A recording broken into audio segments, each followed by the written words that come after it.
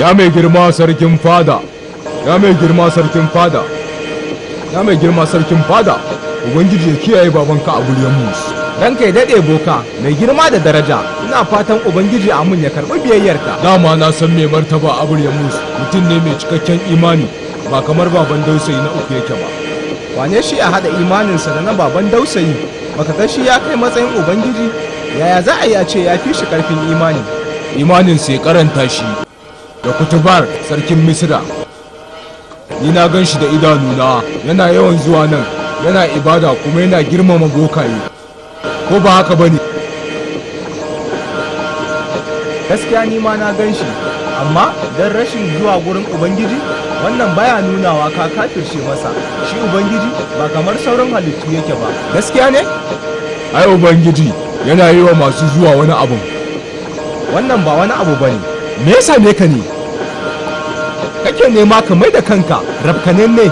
Baban dausayi ya umarci sarki Kitiba ya yaƙi gidan bauta da bokaye kuma ya rusa Ubangiji Amun. Ba zai taɓa yiwuwa ba. Baban dausayi ya aikata wannan abu?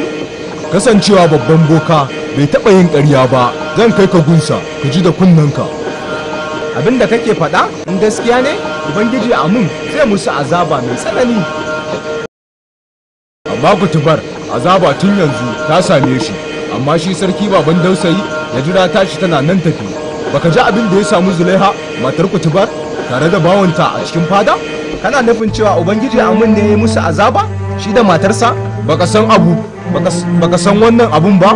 Ya tozarta kimar Kitiba da gasgata shi a gaban dukkan mutanen Misra. In kana son haka zan kai ka gaban babban boka. Ai wannan ba komai, gashi na tabbatar a bakinka. Ubangiji Amun ya yi maka albarka, mai girma baya nan yanzu. Da na kai ka gunsa ya sa maka albarka, ba komai. Wata rana in ka zo da wuri zan kai ka gunsa.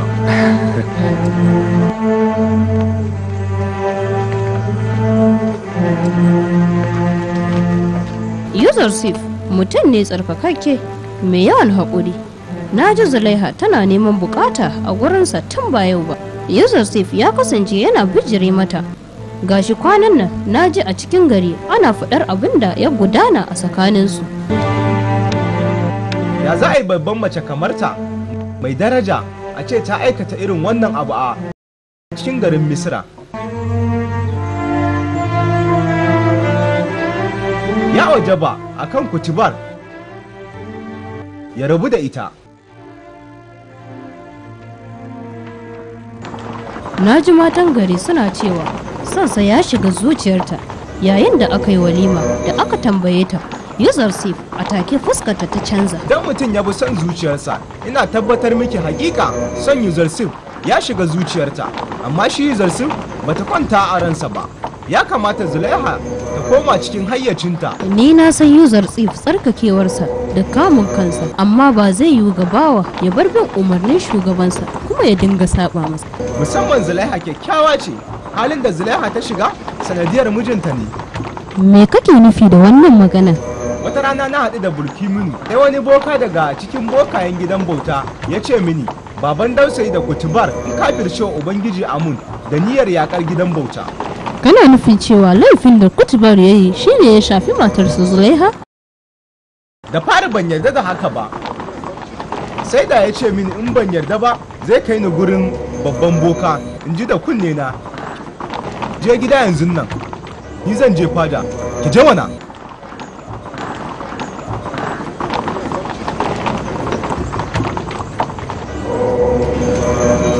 Za ku yabi na bayan mutuwarsu, kamar yadda kogin Mali ya gudana bayan kafewarsa, kamar yadda tsirrai suke tofo bayan rani ya wuce.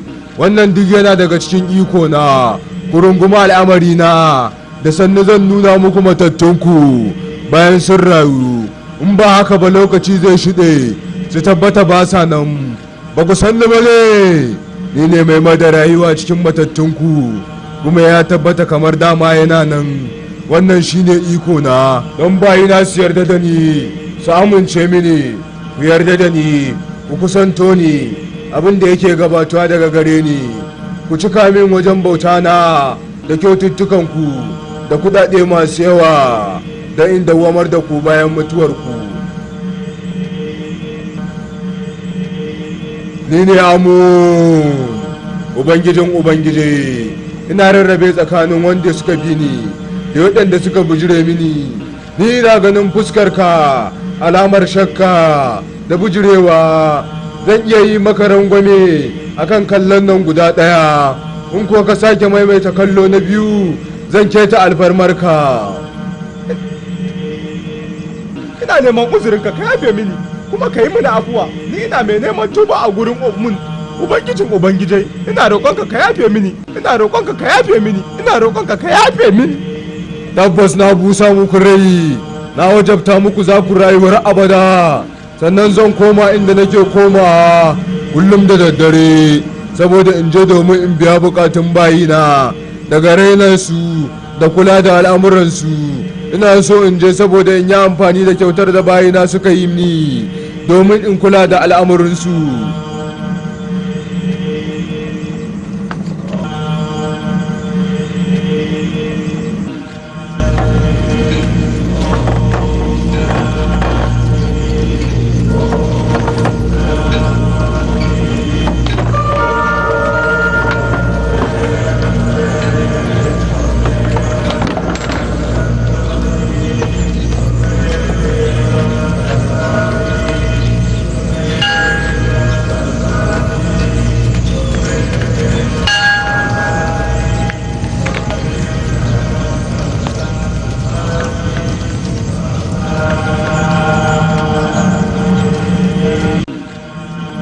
Amu ya yadda da duk bayinsa masu gasgata shi. Na hane ku da kar ku manta da haƙƙin gidan bauta da bokaye. Ku nemi yadda daga ubangijin Amu da daga kyaututtuka da bakance da kuke yi.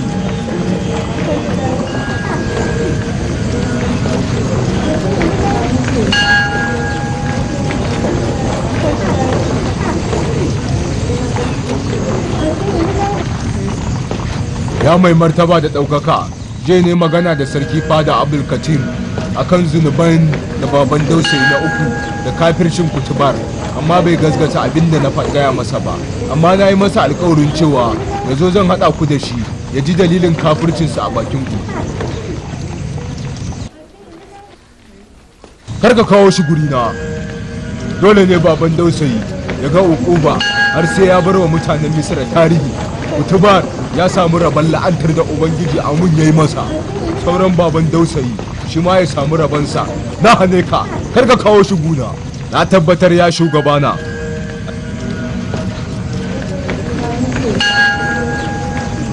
Ashe mai babban matsayi ya samu labarin abin da ya faru tsakanin Zulaikha da Yusuf? Fadayimin ne ya bani wannan labarin. Ayyukan da Zulaikha ta aikata ya kasance abin kunya ne a gidan bauta. Ya ajabta a kanta da kare kanta da kanta, amma ba mu yarda da kutubar ya sa mana baki a ciki ba. Bayan mun gama da al'amarin kutubar, baban dausayi shi kuma karshensa ya zo. Idan kuma muka gama da baban dausayi ba wanda ya isa nan gaba ya zagi ubangiji Amu. Duk abin da ya faru, ka je ka yi shela a cikin gari. Dole ne al'amuran kutubar ya ci baya. Dole ne a san hakikanin lamarin, a je a rubuta a cikin allon tarihin Misra cewa kutubar ya tabbatar wa da bawansa ɗan ƙabilar Kan'an aiwatar da dukkan lamuran da ya shafi fada, har ya bar masa matarsa Zulaikha. Yardarsa da bawansa da matarsa shi yasa ya shiga wani hali. Duk mutumin da zai tabbatar da dukkan al'amarin mulkinsa ga bawa, dole ne dukkan baki su san sirrin ƙasa da gidan bauta. Ku je ku faɗa sarkin fadar sarki kutubar mutum ne kafiri, kuma baban dausayi da kitubar kafirai ne. Sun yi niyyar yakar gidan bauta da ruguza ubangiji Amun. Ka je ka ce mutane su yi tawaye ga masarautar baban dausayi, kuma ka je ka gaya wa kutubar cewa shi da matarsa su halarci fada gobe don mu tattauna akan al'amarin. Dole ne kutubar ya san cewa ya kafirce wa Allah Amun. Kin san kuwa me yake faruwa a gari? Me kike tambaya? Me yake faruwa? Abin da ya faru tsakaninka da Yusuf ya biya mamaye fada har da wajen gari. Duk mutane sun sami labari sun san abin da ya faru. Me kike cewa? wane ne kuma ya yaɗa abin?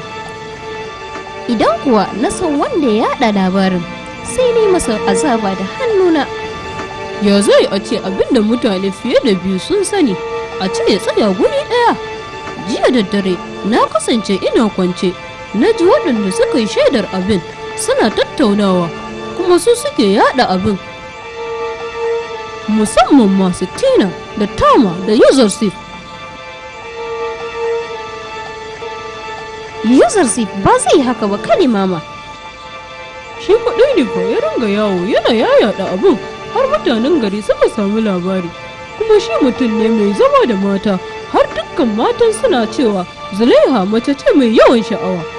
Wannan wani irin izgilanci ne da za su ringa bi suna yaɗa maganganu a kaina kuma suna zargina kamar ni Zulaikha? Jita-jita ba shi bane taron majalisa ba. Ya kamata mutane su ringa kauda fuskarsu daga mummunan maganganu akan yaɗa labarin Zulaikha. A sannu zan nuna musu gabaki ɗayansu matan garin yadda hakikanin al'amarin yake, har sai sun kaskantar da kansu. Sannan kuma zan nuna musu da a ce wata ce daga cikinsu ta samu matsayin zaman da nake ciki, da ta aikata fiye da abin da na aikata. Labari fa har ya kai babban boka har ya yi fushi sosai. Na ji labari zai zo fadar nan. Ubangiji ya lullube ni da rahamarsa. Tsoro nake ji kar ya zo hannun ya zo ya mini fada. Da gaske zancenki ya gasgata babban boka. Na ji labari zai zo fadar nan. Ni na shiga uku a cikin wannan al'amari. Ya amun mai girma ka taimake ni. Ina fatan cewa babban boka yana cikin farin ciki. Maganar nan tawa gaskiya ce? Kai mai kuskure ne. Mai girma babban boka yana cikin bakin ciki da damuwa. Babu komai, zai ɗaukaka mu. Wannan yana daga cikin farin cikinmu. Yanzu kai kuma sai ka koma.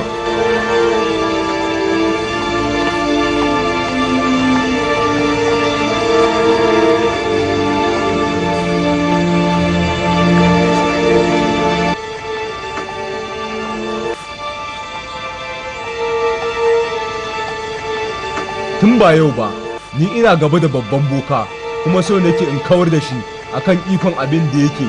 Gashi yau kuma zai zo fada akan laifin da bai shafe ni ba. Ba don ina son ki ba, da ne miki mummunan hukunci. Da a ce ke matar wani ce, ba matata ba, da na kai ki gidan yari da kaina. Amma kuma ke sai gashi matar amince. Ke kin tashi kina so ki ha'ince ni. Dole ne ki kawo dalilanki wanda za ki kare kanki a gaban Amun akan laifukan da kika yi.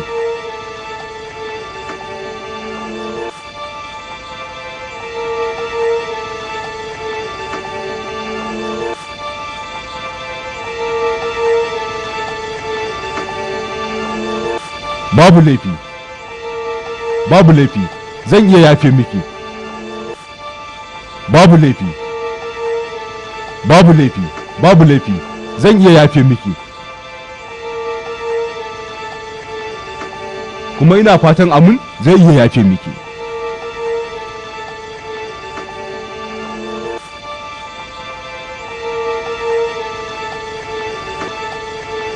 Ranka ya daɗe, na girma daraja Yusuf.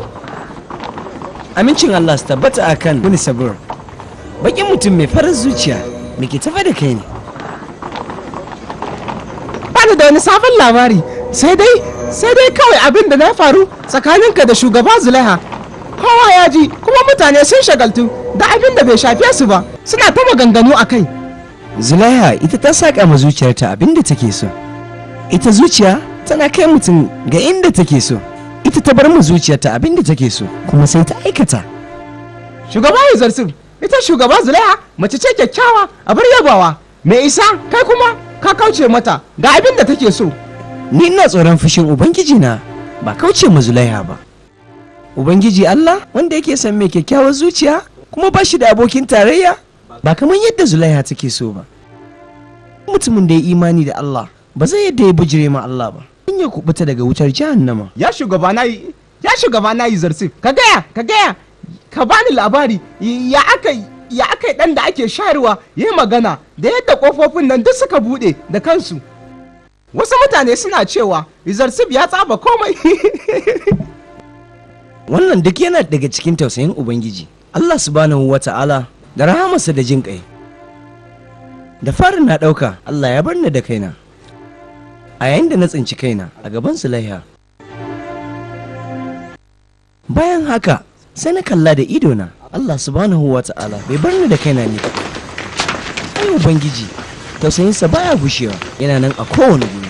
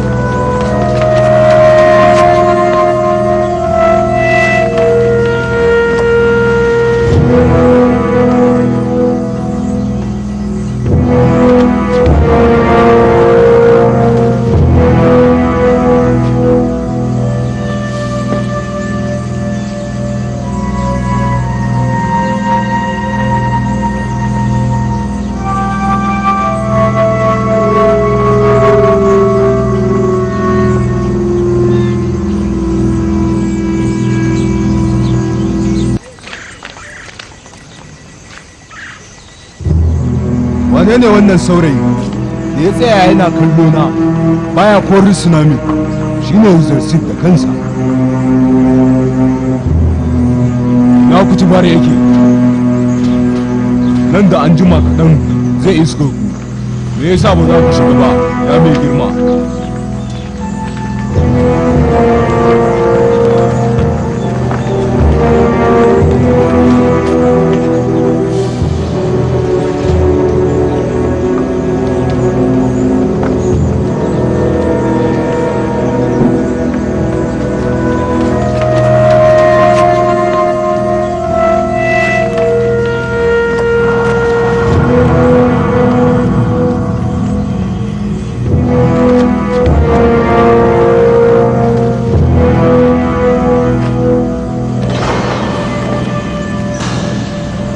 Ya mai girma ga masu girman daraja, mai martaba Kitiba da matarsa Zulaikha za su shigo. Menene ya faru ne? Mai girma babban boka na kasar Misra ya shigo mana fada a iwar haka? Al'amarin ne da ban haushi da an tozarta Ubangiji Amun a gaban jama'a da makiyansa. Zulaikha, ke kina daga cikin masu yi masa bauta, kuma ke kina daga cikin matayen Ubangiji Amun mai ɗaukaki a cikin ƙasar Misra. Wannan wani irin abin kunya ne kika aikata mana? Kai ka ɗora kanka sanka akan yaron da yake nuna ƙiyayya ga addinin da allolinmu, kuma bai taɓa zuwa wajen bautar mu ba, kuma bai taɓa taimaka Allahnmu ba. Kun ƙasƙantar da kanku a gaban bawa ɗan Kan'ana, baƙo kuma kafiri, a halin kun san abin da ya ƙudurce a cikin zuciyarsa. Ko kun ha'inci Ubangiji Amun? Saboda Ubangijin wannan yaron ɗan ƙabilar Ibraniyawa, kai kana daga cikin masu bauta wa Ubangiji Amun? Amma ba za mu iya haƙuri akan wannan lamarin ba.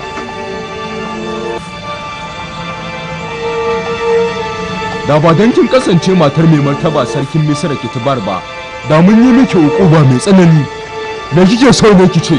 Ina so ku yi mini rangwame in kare kaina. Shugaba babban boka, za ka iya yi mini rangwame? Ni ne iya yi miki rangwame ne, ki fada. Ku jira ne nan da 'yan kwanaki kaɗan zan tabbatar wa kowa cewa ni ba ni da laifi. Ya za a ki kare kanki a cikin wannan lokutan? haka na tsara a zuciyata, ina so a bar ni in zauna da waɗanda suke yayata zancen nan. Babu komai, za mu ga yadda za ki mai da daraja da karrama ta Ubangiji Amun a gaban masu tozarta shi.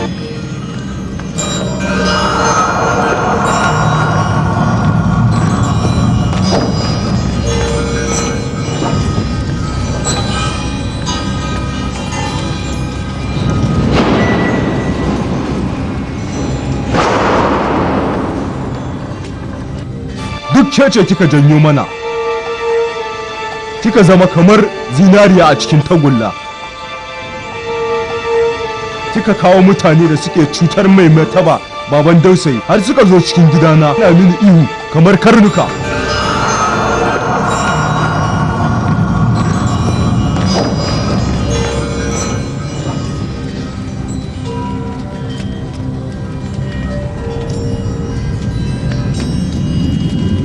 Kalimama.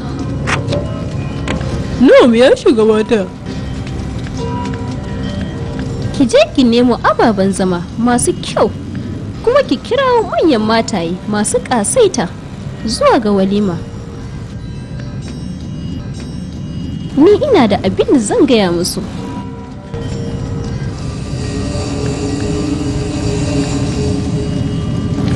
Kira na kike ya shugabata, da me zaki umarce ni?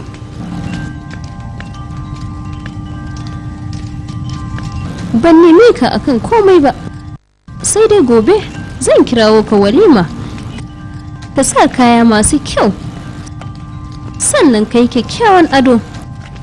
Bayan haka zan kirawo ka ina fada, sai ka shigo min da tirin tufa, ka ajiye shi a gabana, sai ka koma ta inda ka shigo. Shin za ka iya biya min wannan bukatar tawa?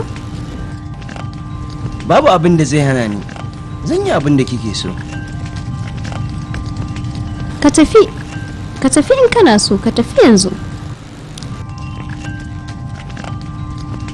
Idan kika kira min mataye, sai ki shimfiɗa musu abu mai taushi wanda za su iya barci a kai, sai ki zuba musu kayan alatu, a kuma kawo musu kayan ciye-ciye da shaye-shaye, kuma sai ki kawo musu ƙoƙiya tare da wuƙa ga kowace ɗaya daga cikinsu.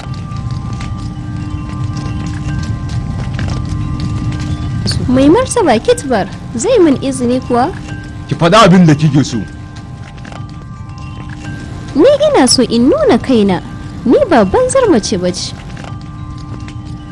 Kamar yadda suke nufi, za ka bani lokaci akan haka? Zai fi miki ki yadda da laifin da kika aikata ki tuba. Zai fiye miki akan ki sake zuwa ki aikata wani zunubin akan wani laifin. Ni ban buƙaci wani abu mai yawa a gurinka ba, kawai so nake ka samu guri a ɓoye ka tsaya ka kalli abin da zai faru. Abubuwa? Na yi shela a kirawo min matan Misra don in nuna musu girma na. Shin ka amince da alfarmar da na nema a gunka? Yayi, na karba.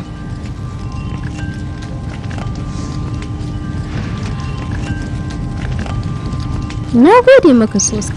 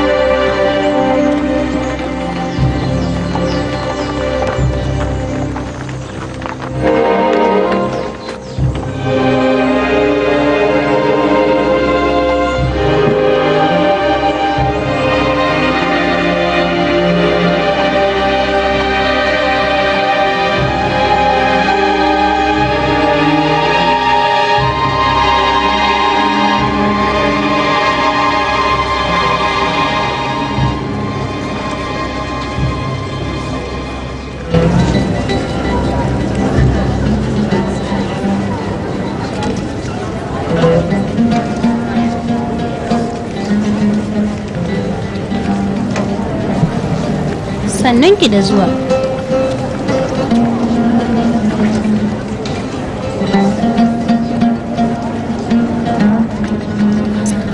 Ni ba na zo ba ne don wannan walimar, kawai na zo ne saboda abubuwan da ta aikata na abin kunya. Mijina Badyamin ba so yake na zo wajen nan ba, ni ma ba so ne ke in zo wajen nan ba, kawai na zo ne don in ga abin da ya faru tsakanin Zulaikha da Yusuf ɗan ƙabilar Ibraniyawa.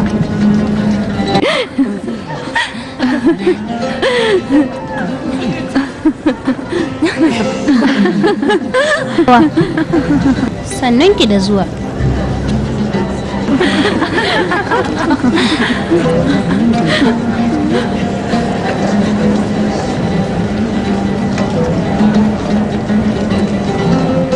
Kawai abin da ya kawo ne in zo in ga Yusuf, in ga yadda shugaban shi Zulaikha ta ɗaukaka shi da su. Wa ya gaya miki Yusuf zai zo gurin nan?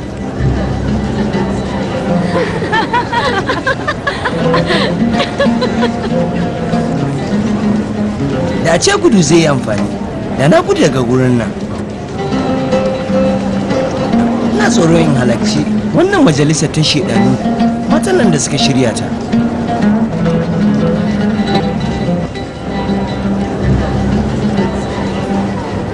Shugabannin Misra da matan manyan mutanenta.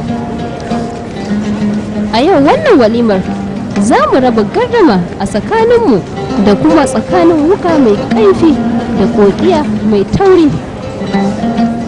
Ni ina fatan idanunku zai dawo kan ƙoƙiya bayan na yi muku izini da ita.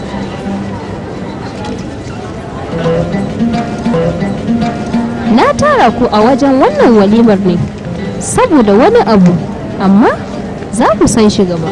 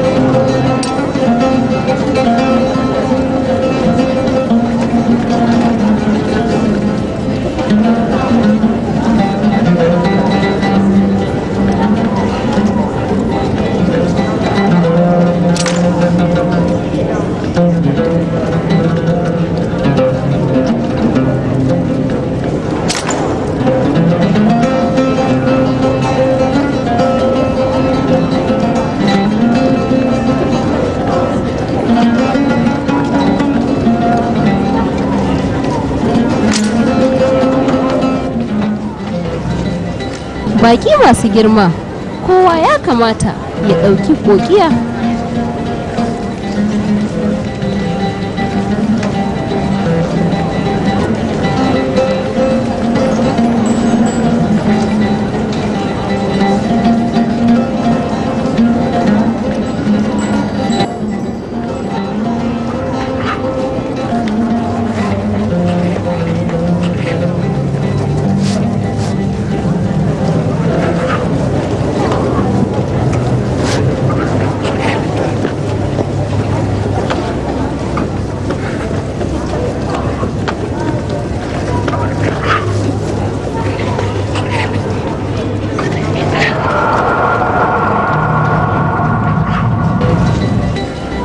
Yusuf, ka shigo mana.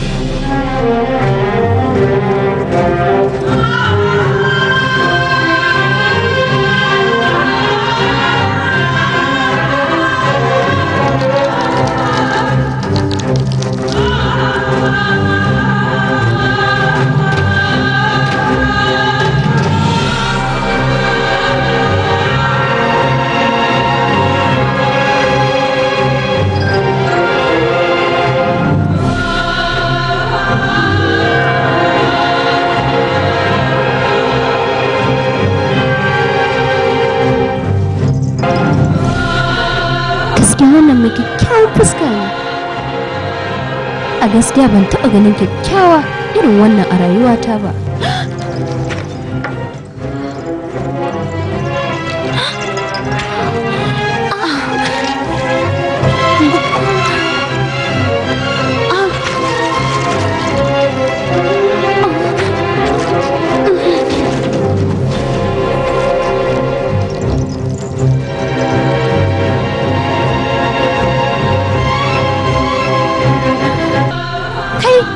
Ba mutum bane, mala'ika ne mai girma. Wannan ba mutum bane, ubangijin kyawu ne da kansa.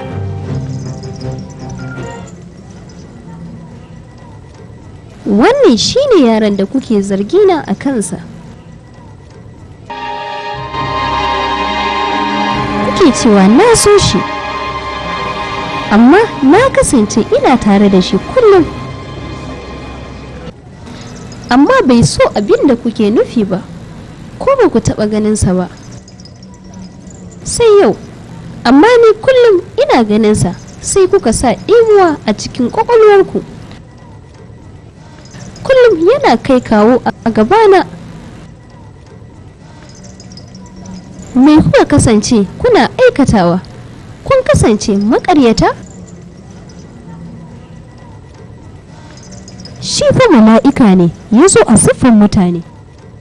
Wala Allah tauraro ne ya sauko daga sama zuwa ƙasa. Yana daga cikin abubuwan da Allah yake saukarwa zuwa ga mutane. Kai, wannan ubangijin haske ne.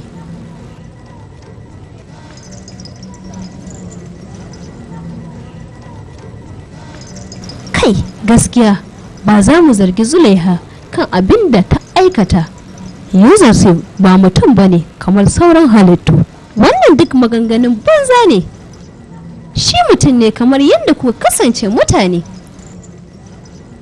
Zan tambaye ku, yanzu ya yiwu yanzu mala'ikan yaron nan a yi min uzuri a kansa, ko kuma za ku dinga zargina ku ce na bata? Ina tabbatarwa za a miki uzuri akan abin da kika aikata. Matan Misira sun yi kuskure akan gaskiyarki. Wannan ita ce manufata akan walima.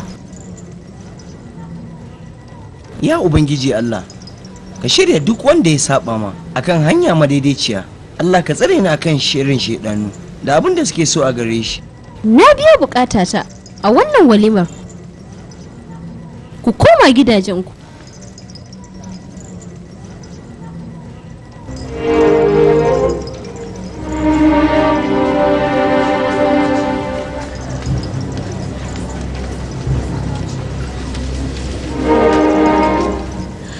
Duk na ga komai, ba na buƙatar maganar ki. Me kike so ki gaya min akan abin da ya faru? Komai ya faru a gabanka ne.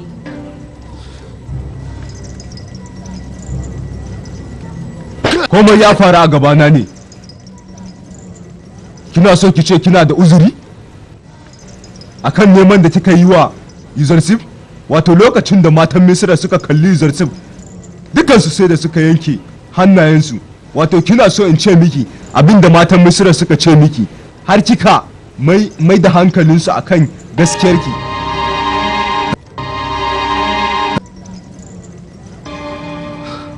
Me yasa baki zamto a cikin mata masu kirki ba?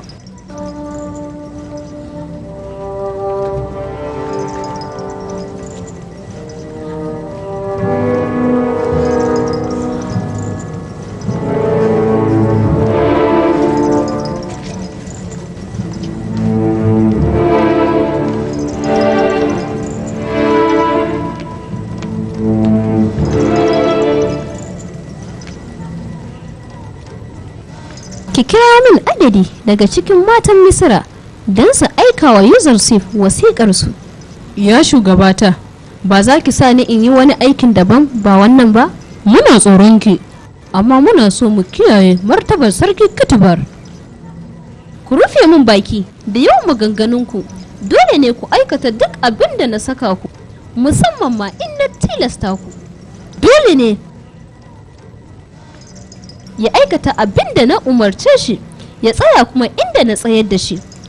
Dole ne ya aikata abin da na umarce shi, ko kuma in mai da shi kaskantacce. A yanzu kunyata da tsorona sun yanke, ko in yi nasara ko in faɗi. Wace ce ta gaya miki za ta kawo wasiƙa ta nan? Ni ce nan na faɗa. Ki zaɓa min wace ce a cikinsu da za ta iya hana ni wannan maganar.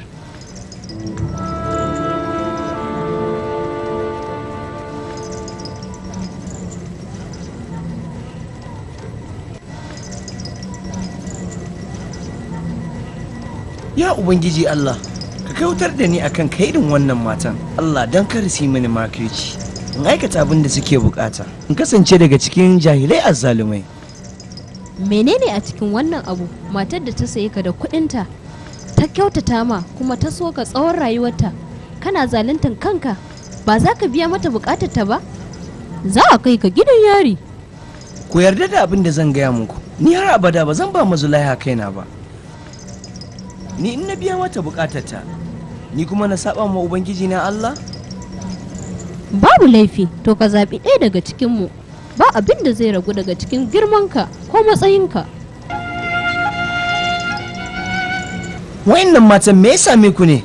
Ni da shugaba Zulaikha duk kyautatawa da ta yi mini, ban biya mata bukatarta ba, sai ku bare? Kyan fuskarka da halayenka ya tabbata cewa zuciyarka ma haka take. Kamata a ce ka saba wa shugabarka abin da ta nema ba. In na sake jin abin da kuke nema a kunne na, za ku ji mummunan magana daga guna, kuma ku samu la'anta a cikin halitta. Shugaba Yusuf tunda ya nuna zai yi mana mummunan fada da kuma ukuba mai tsanani. Ka sani cewa mu da Zulaikha ba za mu daina neman bukatar mu ba har sai mun same ta. In ba haka ba, za mu yi maka ukuba da gidan yari. Wannan kyauta ce daga wurin shugabarmu.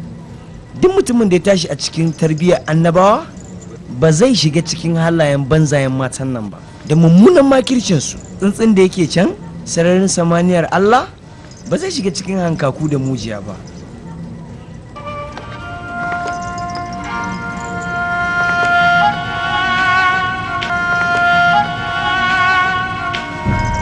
Allah ya raya ka mai girman daraja.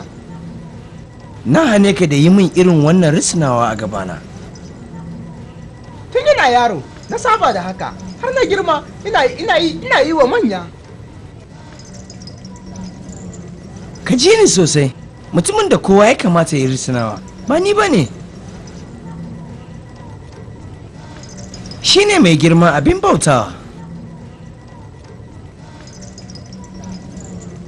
Me kake so? Ni ba na son komai. Amma me nake so in faɗa ne? Ya shugabana, matan da suka fita daga ɗakinka daga gurin Zulaikha su. Haka ne, ita ta aiko su don in ce ina son su. Yanzu sun je wajenta su gaya mata yadda muka yi da su. Mini sabur, menene manufar wannan hankicin?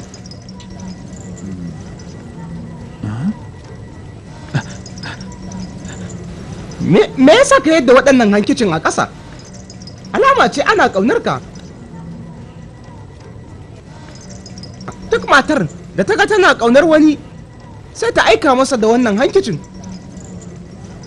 Me yasa ka yadda shi a ƙasa, ya shugabana? Ina a ce ɗayansu za ta ganni, ni ma ta aiko mini ta ce tana so na. Ba komai, na fahimta, zan tafi. Zan bi abin da ka umarce ni sau da kafa, amma abin da suke nufi ana son ka dinga mu'amala da kyawawa.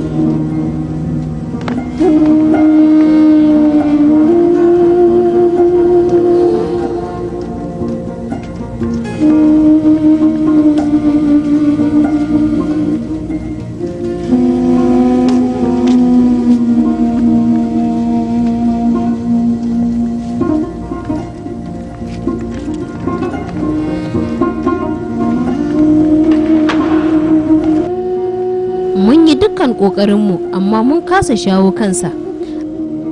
Abin da muka yi masa ko da dutse ne da mun shawo kansa, amma Yusuf ya fi dutse tauri. Duk kwazonmu ya tafi a banza, amma ba mu samu buƙatar mu ba. Ba komai, ya yi kyau. Ta yaya za mu samu kanshi ne? Wace irin hanya za mu bi ne? Ba abin da ya dace da shi illa a kai shi gidan yari. Ita ce kawai mafitarmu. Idan ya shiga prison zai san muhimmancin abin da aka saka shi. Bayan ya fito, na san zai bi ki sau da ƙafa. Amma ni ba zan iya jure wannan al'amarin ba. Gidan yari shi zai raba tsakaninmu?